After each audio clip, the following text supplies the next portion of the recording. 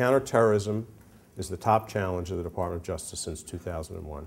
Since 2001, the Department of Justice changed its priorities very dramatically to make counterterrorism its top mission. It used to be, in my view, predominantly a law enforcement agency where that was its top priority, to investigate and find crimes and prosecute after they occurred. Now it's one where their top challenge is to prevent terrorism and to take measures to find it before it occurs and to prevent it from happening. And that's the strategic focus of the department.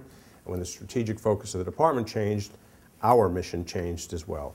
And so, for example, the FBI dramatically changed how it allocated its resources from straight law enforcement to much more to counterterrorism. And it was a good change to ensure that its resources were aligned with the mission of the department and the mission of the FBI.